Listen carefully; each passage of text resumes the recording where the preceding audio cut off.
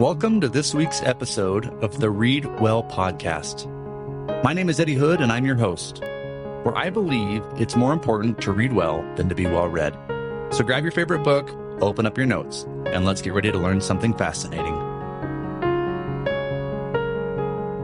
Hey readers, welcome back to the Read Well podcast. My name is Eddie Hood, and I'm very excited today because we have a special guest on the show. I'm always happy when we have guests because it makes the conversation dynamic, and we're, as always, talking about how to read well. The mantra here is to read slowly, take notes, and apply the ideas. And today I would like to introduce you all to Dr. Martin Jacobsen. He is an associate professor of English at West Texas A&M. He mainly focuses his time on teaching linguistics and several other classes around composition and literature and what have you. And my hope today was to talk to him about some unique strategies that you may not have heard of when it comes to reading well, because he's got some really nice perspectives here. So, Dr. Jacobsen, welcome to the show. How are you doing today? I'm doing okay. How are you, Eddie? Good. Thank you for taking time. He's been very generous with his time today, everybody, because he's just got done teaching a class, and my wife is a professor, so I know how busy they are. So, Dr. Jacobsen, can you help us understand, first of all, linguistics that's the course you just got done teaching today, correct? Oh, well, no, I taught a writing class today, but the bulk of my load is linguistics. Okay, perfect. So, linguistics, I think we all understand what writing means, but many of us might not know the term linguistics. So can we start there? Like, what is that? Okay. Well, the way I present it to my introductory class is that it's the scientific study of language. We break it down into its components. I like to use the word properties. It's a little bit like the chemistry of language, I guess you could say. I generally break it into 4 methodologies: phonology, morphology, syntax, and semantics. Phonology is what it sounds like. What are the basic sounds? How are the syllables built? Those kinds of questions. Morphology is word form. So back in school, when you learned about prefixes and suffixes and root words and all those kinds of things, that's morphology. So syntax is word order in English. Now, it's got different meanings in different languages because not every language makes a sentence in the same way. There are lots of different kinds of languages, but English is a word order language, what we call an analytic language. And basically, the relationships between the words is governed by the order in which the words are given. Other languages link words together in different ways through inflectional morphology, or polysynthetic languages actually just glue morphemes together. I'm kind of getting a little technical in my discourse here. And then semantics is like, what does a word mean? If you look it up in the dictionary, that's a semantic analysis that you'll find. History of the word, the changes in the word over time, where the word comes from. The etymology of it. Yes, exactly. Okay. So if I were to take a course in linguistics, or just to consider that on my own, that's a lot of sort of technical breakdown of how we speak, right? And as a reader, how does that help somebody as a reader appreciate or learn more from a book? Well, I think that one of the things that good readers have is an intuition for the way that syntax works and the way that words work. And I think readers who are struggling, or who are starting to read again or something like that, might have to build that back up. And I think one of the problems is the way that we talk about reading and writing in school, because we tend to talk about words. We're always saying it's the words. Did you use the right word? Did you word that correctly? That very sentence is disturbing to me, because if you say, did you word that correctly, really what you're asking is, did you write the proper sentence? And that's a different question. A sentence is a different question from a word. So when we think about that, and maybe when we write, we're a little more conscious of the fact that we are putting words together, but an active reader will think about word orders during the process of reading. If a writer puts something in a different order or an unusual order, there's usually a reason for that. They're trying to make a point of some sort, of trying to plant a seed or something of that nature. And we have a lot of in English, we have a lot of distinctly syntactic elements. So what that means, what does that mean? It means that word orders are how we do things in English. So good writers will often manipulate word order in interesting ways. And I just finished a book by Shirley Jackson where there's a very crucial moment in the story, and it's worded differently than almost everything else in the book. And because we need to pay attention to this particular place, a physical place. You think she's saying, hey, reader, pay attention to this specific sentence. I've worded it. I really need you to hear this one. Yeah, the way that it worked in this particular order, and it happens quite a bit, it's called periodic sentence, is that the point of the sentence is at the end of the sentence, which generally in English, we start with the subject and then the sentence talks about what the subject is doing, if you will. When we have to wait for that part of the sentence, the writer wants us to sort of be led toward the thematic point or the particular moment in the story or what have you. The subject comes at the end of the sentence. Right. Yeah. Okay. Yeah, I actually like this. I just got done reading a book myself. It's called 4,000 Weeks, Time Management for Mortals, which is this interesting book about time management, but it's not sort of the task systems you might expect from a productivity book. It's a philosophy book about how you should think about time. But anyway, I bring that up because Oliver Berkman, he has a very interesting way of using syntax, and it kept throwing me off at first. I kept like tripping on his writing style. But then once I realized he was doing it, it became more insightful, and I was able to get more out of the book. He's using hyphens. He uses hyphens way more than most people do, but he's doing it every time there's sort of this parenthetical phrase in there. Right. So instead of putting them in parentheses or what have you, he's first statement, hyphen, statement, right? And it happens a lot. But once I figured that out, it was clear that he was really trying to highlight the bits within the hyphen so that I would pay attention to those sections. It's interesting too, because using a hyphen actually brackets it more than a comma would. It does. It makes it stand out. Right. If you put it in parentheses, then we sort of think of it as being outside the text rather than something that's being emphasized. But those dashes or hyphens, that's an interesting trick. We call that graphology in linguistics, the study of punctuation and script and that kind of thing. We call that graphology. I never thought about that, but I guess you're right. When I see something in a parentheses, my brain almost says, I mean, if you want to read this bit, you can, but it's not necessary, right? You can glaze over this part a little bit because the author's just throwing it in there as a side. And that's not the case, but that's what it feels like. Right. You know, maybe it is the case. Maybe the author means that. But yeah, the hyphens feel like it's still in the sentence. So, okay, that's an interesting idea. So linguistics then is this sort of scientific approach to breaking down a sentence. And as readers, we want to have some grasp of that, because if we're with a really good writer, then they are being purposeful with their message. And they're using not only word choice, but the structure of the sentences to create extra meaning. And if we're paying attention, we'll get more out of it. Yeah. So we had this really great conversation. For everybody that's listening, I got a chance to talk to Dr. Jacobsen before this.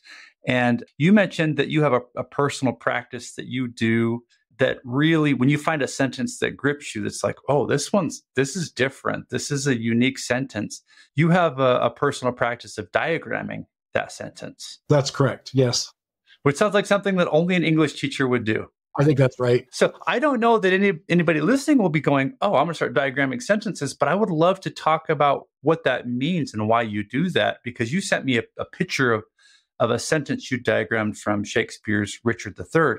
It was fascinating. It was, for all of you, I don't have a visual of it right now, but it's like this big spider web of words that you've connected and thought through. So what does it mean to diagram a sentence, and why do you do that?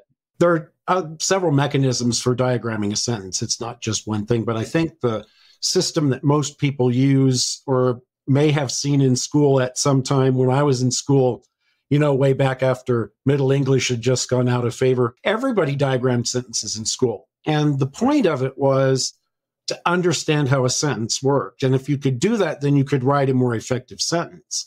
Well, that has to work the other way.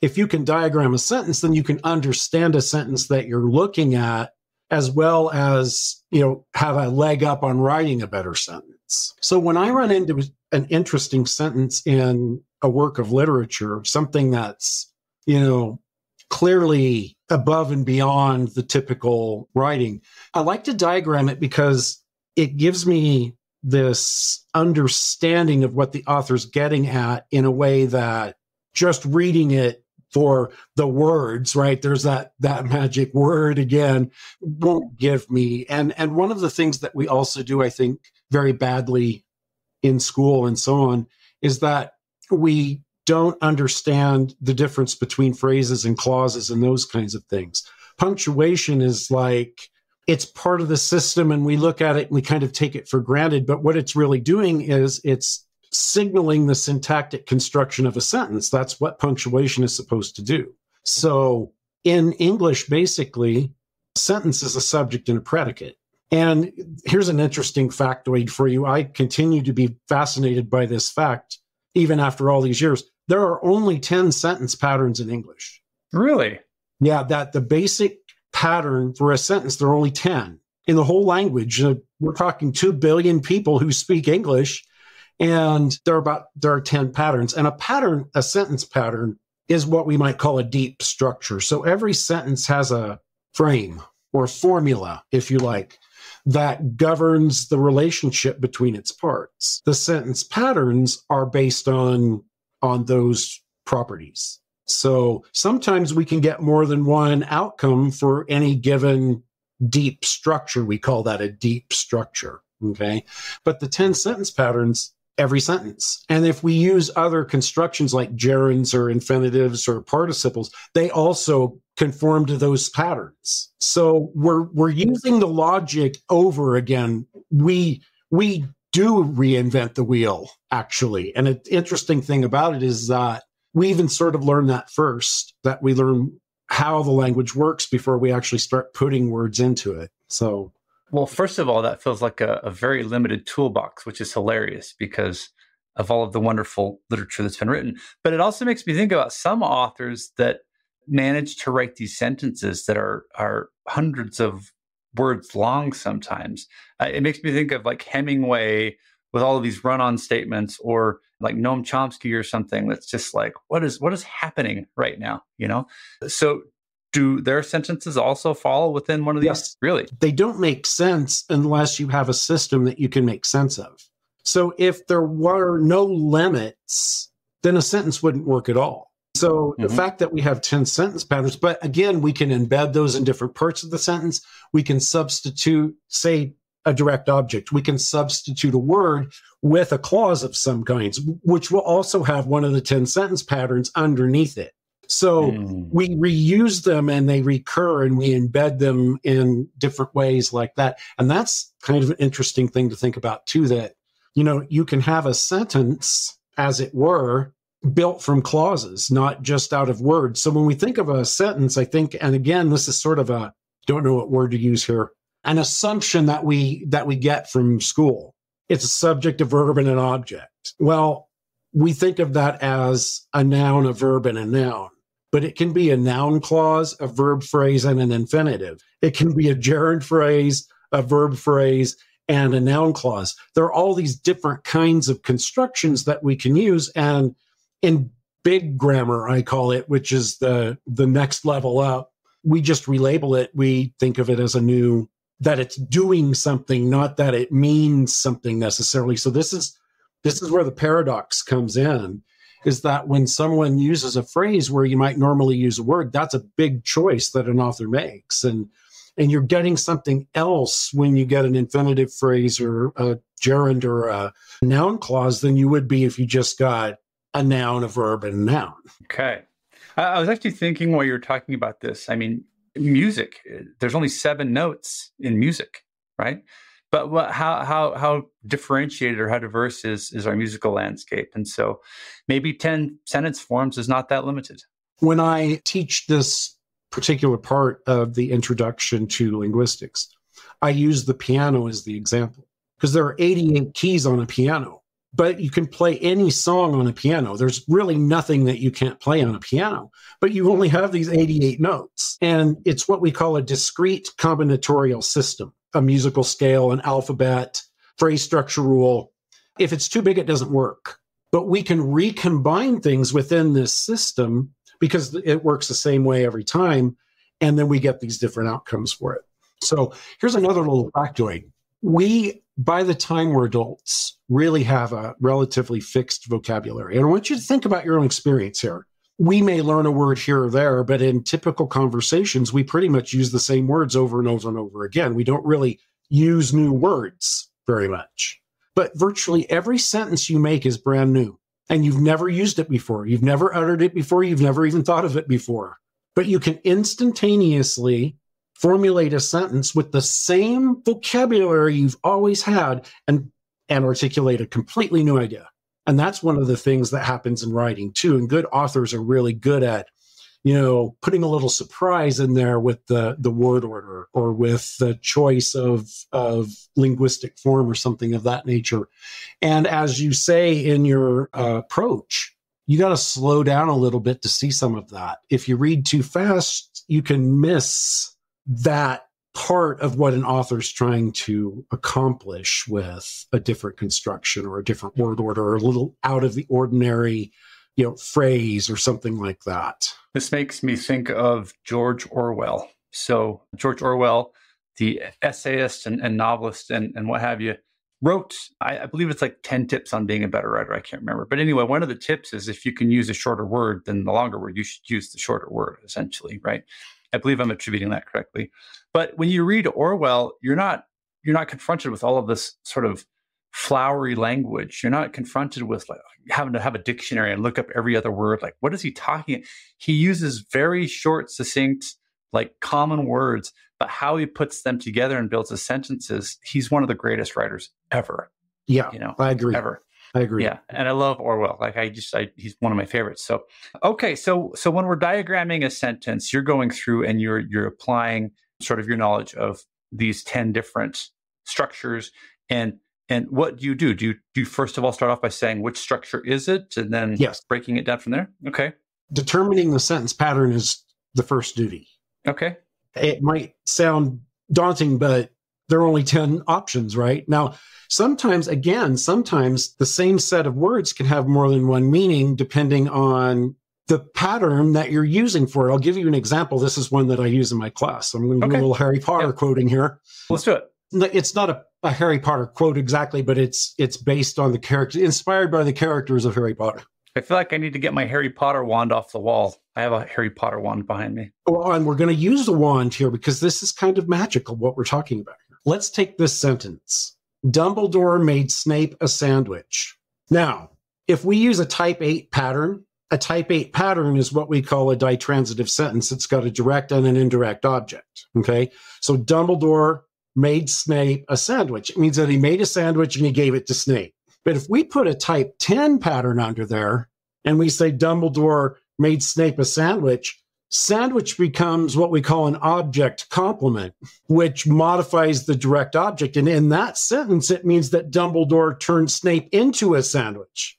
Yeah. Now, the word and the word order is exactly the same, but the grammar underneath it gives you a completely different meaning, which, of course, that would be explained by context. And there would be other reasons why the sentence would make sense in the particular context. But the outcome, the surface structure, what we call the surface structure of the sentence is the same in both instances.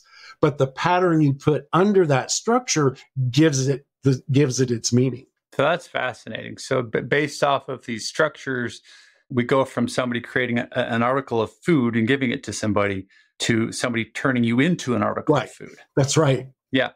Yeah. Which is hilarious. And so what a good example. And when you stop to think about how hard it is to be a good writer, right? Because sometimes you can write, if you ever try to write something, it makes sense in your head, right? You know what you're trying to say. But that's not always what comes out. And people will read your work and they'll go, why did he turn him into a sandwich? What are you talking about? Yeah, exactly right. That's exactly right. Yeah, it's a really weird thing. And so I think one of my one of my certain passions is absolutely trying to figure out how to clarify my own ideas. That's why I'm going back to school to get a degree in philosophy with a minor in English from professors like yourself, is because I've learned that I'm now 43 that it is incredibly hard to be articulate and get your thoughts together in a reasonable way. But I think reading helps with that. And I like what you said earlier about how as readers, you build up a sensitivity to these language patterns. The more you read, the better you get at hearing the syntax and the structure and seeing a deeper meaning. I want to dwell on that for just a minute, because a lot of people that come to the Read Well podcast will message me and they'll say, hey, I'm trying to get back into reading, but I'm really distracted. I'm having a hard time. Like, I want to look at my phone and I can't stick with the book. I can never finish books. I think the message there is that it does get easier and you do get better at it. And eventually you will be finishing books and you'll be enjoying them. But you've got to give yourself some grace, because you have been without the reading brain for X number of years, because you've been working on a career, you've been on the internet, you've been distracted by life. You have to reprogram some things up here, right? And not to the extent where you need to be diagramming sentences. Like, that's something that people like you and I would enjoy doing. Most people just want to be better readers. The message is just give yourself time, just stick with it. When my seniors come into my advanced grammar class, which advanced grammar is like diagramming sentences for 14 weeks. That's the whole semester is that. And from that, my motive, I tell them, is to sharpen their grammatical intuition. That if you want to know what to do, look it up in a handbook. We've got handbooks everywhere. You can Google anything. I mean, if you want to find an answer to something like, where do I put the quotation marks?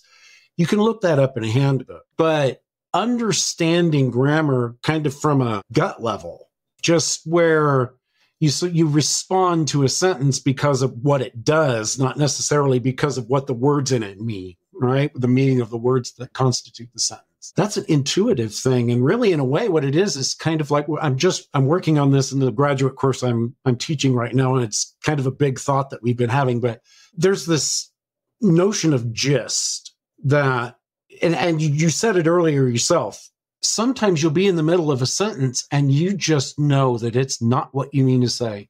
Now, how do you know that?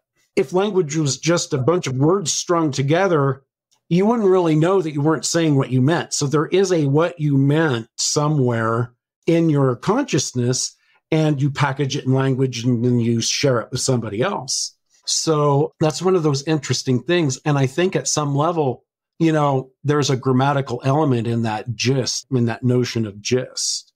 And it happens a lot with people who go between languages. I mean, if you learn something in English, let's say, and then you know somebody else who speaks a different language from English, and you want to tell them what you learned in English, you can't speak to them in English because they don't understand the language. So you have to repackage that thought in another language.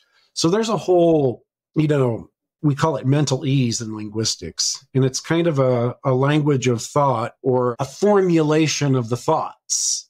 And then you package that in language. So language is a way to share what you think, what you know, what you mean. But it's an interesting thing. I started the semester off with that idea is, how do you know you don't know what you mean? I mean, if language is a bunch of words, you should never be confused. But the fact is, as we've kind of uncovered during our conversation just now, you don't always know. You want to say things more correctly or more, convincingly, or whatever the case may be. And you can't just depend on words to do that work. There is, something that you're trying to say, and it is distinct from a bunch of words. So that was the way we started this graduate course I'm teaching this semester. And it's one of those moments where everybody has this experience that, no, I didn't mean to say that. No, I wasn't saying what I meant. We even have corrective little phrases for it, like, wait a minute, I didn't mean that, or let me rephrase. See what we say there? It's not let me reword it, let me rephrase it. That's important. That's a little hint that we do have a syntactic intuition for things that we say. I think the best metaphor I've heard of this kind of thought is around baking a cake. And the idea is that certain steps and ingredients go into baking a great chocolate cake, right? You need the flour and the eggs and the chocolate.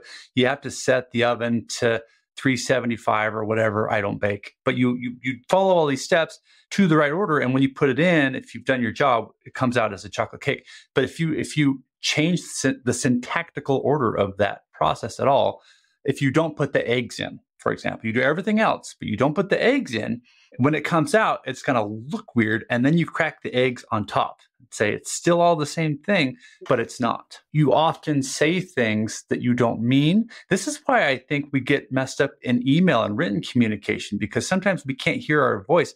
I found when I write something, I have to read it out loud and go, that's not what I meant. Right. I have to hear it, right? But I think when we just type send, text send, all sorts of meaning and emotional baggage comes out. So this is a fascinating thing. If we bring this back to being better readers, I would argue too that not only is it about did I say what I want to say, because this is from the writer's perspective, but when you're a reader, you can read something and go, am I reading this the correct way? Right? Yes. Because there's two sides. Because when you read a book, if you're doing it while you're having a conversation with the author, and sometimes authors like Miss Jackson will send you a meaning and convey it. And if you're reading very quickly, you're never asking the question, am I getting the appropriate context here? What's your thought on that? Well, I mean, I do think that sometimes in the act of reading, we'll shift to autopilot and we'll just sort of be going from one sentence to the next sentence. And you can look up 5 pages later and wonder what happened because, if you're distracted by something else or what have you, you get a little bit, you become automatic in deciphering it. I do think sometimes that reading a sentence aloud that's troubling to you does clarify what that sentence means. And in terms of slowing down, that's one of those things you can do to slow down is if you feel like you're not quite getting what you're reading, just start reading it out loud. Yeah, I've actually done an episode on that because my passion is philosophy, which is this amalgamation of just like random, intangible ideas sometimes, right? And philosophy can be quite hard to understand. And if I sit in a room quietly and read it, even if I read it slowly, it's not entering my brain. Right. So I will read it out loud, and then for whatever reason, it starts to fit into place. If I read slowly out loud, it just starts to work. So that's a great, I think. So there's a book I have on my shelves. Many of you might have heard of it. It's called Infinite Jest by the writer David Foster Wallace. So whether you like DFW or not, or whether you read this book, it's a mammoth book. And Wallace is often seen as somebody who's somewhat difficult to read because he is putting all sorts of context into his writing, right? But the way he wrote Infinite Jest, it's essentially about a tennis club and American entertainment and addiction and everything. But the setting is around this tennis club that's next to sort of a rehab center, a rehabilitation center for drug addicts. Anyway, the way he wrote this is there are hundreds, thousands of footnotes at the back of the book, which is not something you would typically find in a fictional work. Right. But there are just tons of them. And the way I've heard this described is, and whether this is true or not, I don't know, but I think it is, Wallace wanted you to have a conversation with him in this book. He wanted you to think and not just read the story. He wanted you to think about the deeper meaning. So he wanted you to be reading, and then every time you came across a footnote, to go back and forth, like a tennis match, right? The ball's going back and forth, right? And you're having this conversation, and you're going from story to author and sources, to story to author and sources, and it's meant to be a proactive experience. And the whole point of that is for you as a reader to say, do I understand what the author is saying, right? Am I getting the message? That's another way to sort of think about, another tip. Don't skip the footnotes sometimes. Sometimes the footnotes are there for a reason. They're valuable. I think of footnotes as a kind of hypertext, as a kind of rudimentary hypertext. That you get that link and you go to another source and you look at it. It's kind of like clicking a link on a web page. And this is what I did my doctoral work on, was how web pages function and how they're different from reading. Actually, how my premise at the time was that print literacy was bad preparation for computer literacy, that the rules just weren't the same, and that if you came into it from a I'm a really good book reader perspective, you might have a lot of trouble. And this was in the early days of hypertext, back in the mid 90s when people were just starting to have internet access at home. And it was, I remember that. like, sometimes the dial-up file days. would fail, and, there were all these sort of disruptions and roadblocks. And essentially what I did in my doctoral work was formulate a explanation for what a hypertext environment really was and how I extended it from literacy. Like, for instance, when you read a book, it's an individual sort of internal mental process. But when you encounter a web page, it's kind of a virtual process, and you're not in charge of everything that happens in a hypertext environment. Whereas if you're reading a book at some level, you're in charge of it. But when you're in a hypertext environment, you are not, and you might end up around the bend and not even know how you got cat videos, right? But in a cat book, videos, you can't do that. I mean, we're really kind of led by the eye, we'll say. There's another book. I recommend this to you. It's called The Hermit of 69th Street.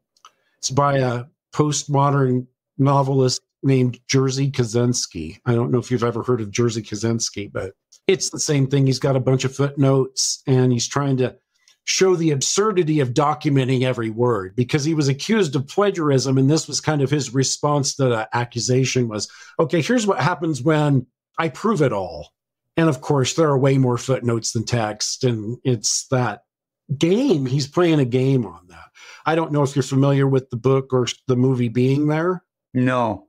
That's Jerzy Kosinski. That was his moment of fame. It was a movie with Peter Sellers. Oh, Pink Panther. Peter Sellers. I recommend the movie Being There. It's a really good movie. Anyway, that idea of, substantiating what you say. I mean, we like it until we have to do it, kind of. And then, when you get lost in the confirmation, you forget what you're doing. And there are these sort of interesting moments. I'm getting a little off track about that. No, but it's an interesting conversation, because I think at the end of the day, a book is communicating a message. And if you want to be a good reader, you need to understand that it's not just about entertainment. I mean, there are books that are written solely for entertainment, but the kind of books that I suggest we spend the majority of our time on are books that will add some sort of edification to your life, right? Beyond just entertainment. And those kinds of books require a real conversation. They require taking time. They require thinking.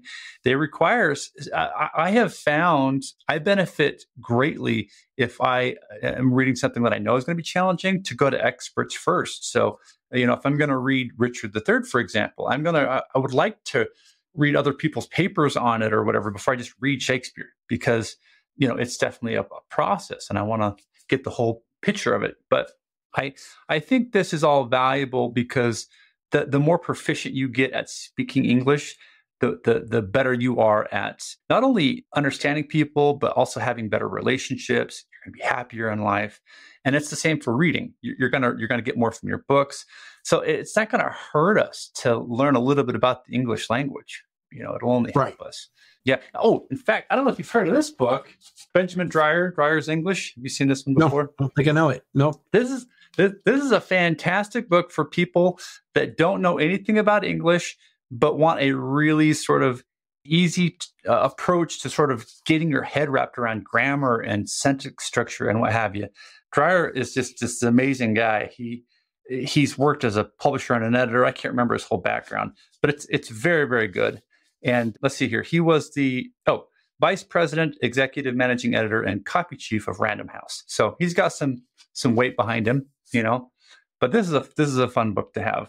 English or grammar overwhelms you, which I think for many of us it can, But you want to improve a little bit. So, well, that's fantastic. So I think that we're getting close to sort of wrapping up here, and I wanted to just end by saying, if you were somebody that was trying to come back into reading after having spent X number of years, like we mentioned before, focused on career, or you're really used to like swiping on the phone and you haven't been in a book for a while, and you want to rebuild that habit, you want to retrain the reading brain. What are your thoughts on how to start doing that in the year 2024? I think I would start with some slow rabbits. I think I would start with some shorter books that would be, you could rebuild, let's call it, the way that you conceptualize the overall meaning of a book. If you start out with a 1,000-page book, you're going to get lost in the trees and miss the forest. I think, starting with a book that's a couple hundred pages long, it's not only easier to get through, but I think that you see the global elements of reading it rather than just the one sentence by once. Because if you're coming back into it brand new, you might have, as we mentioned here, that little bit of autopilot where, oh, there's the period, there's the capital, that's the next sentence. See, when you get past that basal level, and I think that might be easier if you're reading something that you can conceptualize as a whole thing relatively readily. And then you can move on to a longer work later. But I think maybe even starting with novellas or short stories might be a good place to sort of train your mind for keeping a story going in your mind. Yeah. Because that's where it all happens, is in your mind. So yeah. I've got to ask then and I want to make a comment while you're thinking about this, because I don't want to put you too much on the spot, but can you think of one or two shorter books that you have found interesting that might be a good place for people to start in any category, for entertainment, from Stephen King all the way up to Plato, right?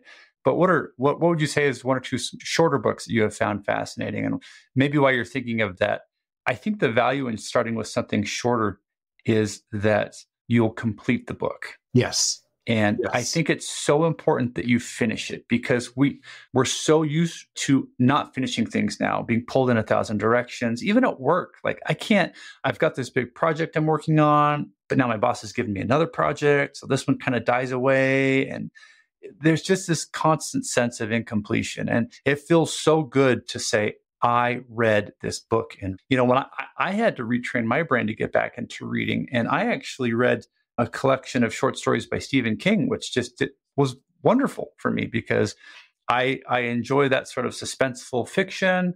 They were short, and I was able to sort of just feel that sense of accomplishment, But I've had some people say, what should I start with first? And they came across one of my videos about why I love The Brothers Karamazov by Fyodor Dostoevsky. And I'm like, don't start there. That's a very big book, and it will take months to read well, But if you're a proficient reader, it's a fantastic book. I just read a Stephen King book actually called Elevation. Oh. And it's good Stephen King, but it's not, because Stephen King can be kind of a chore sometimes. And he's so funny, but you don't know he's being funny sometimes. And there's a lot of darkness in Stephen King, and sometimes he goes a little over the top. This book doesn't do any of that. It's a relatively recent book, 2018, I think. Nice. It's a couple hundred pages. Again, it's 150 pages, I think. It's almost a novella, really, more than a novel. But everything's pretty easy to follow. And even though it's otherworldly, like his work tends to be, you don't have any trouble getting to that next world. You don't have to work very hard for it. That'd be a good place to start. I also recently read O Pioneers by Willa Cather, and I really liked it. It's not very long, but I'm from Nebraska. And actually, the house I grew up in was built the same year O Pioneers was published.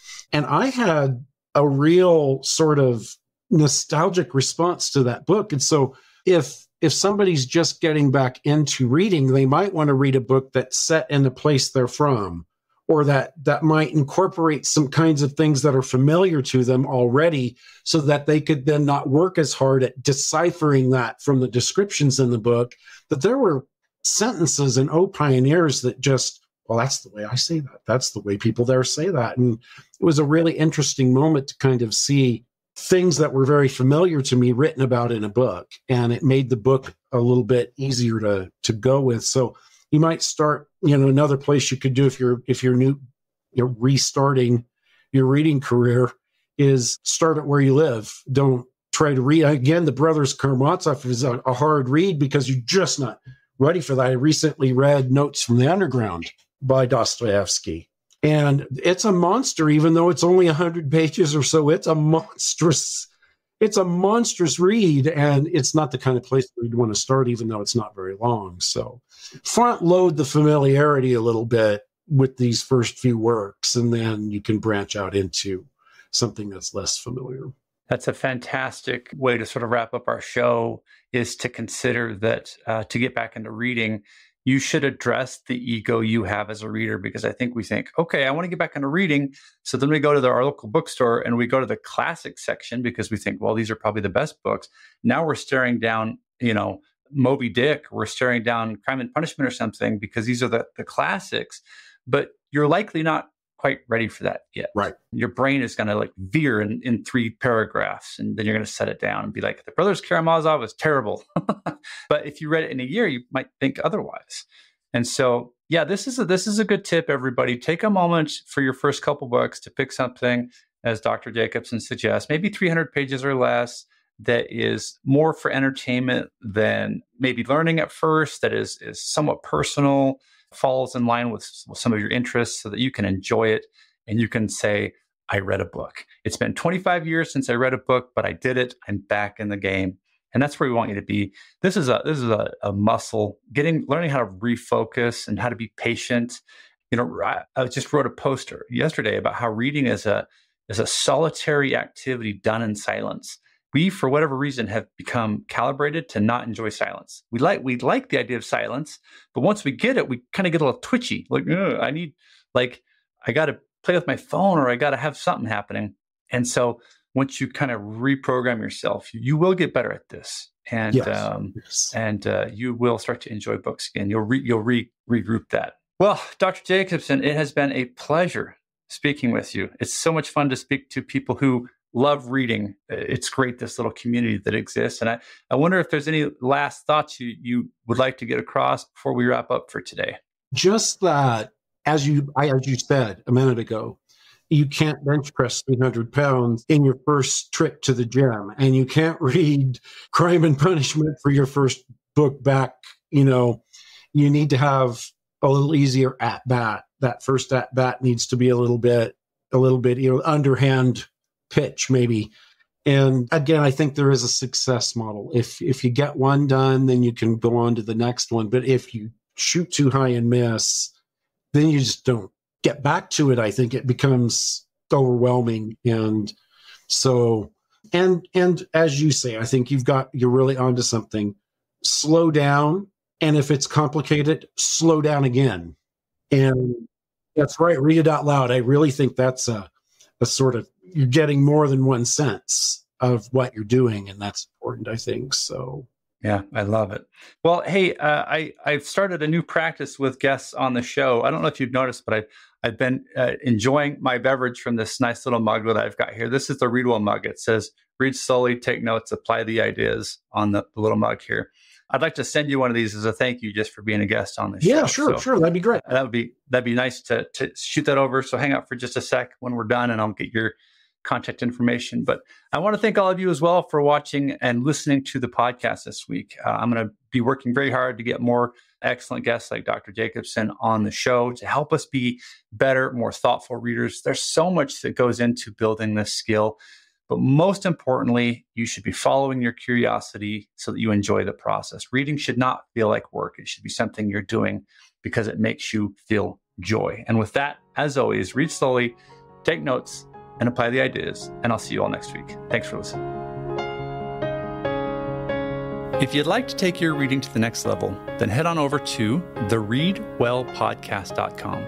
There you'll find daily posts on how to read well. You'll also get access to all of my book notes and tools for becoming a better reader. And as always, don't forget to read slowly, take notes, and apply the ideas. Thank you for listening to the Read Well podcast.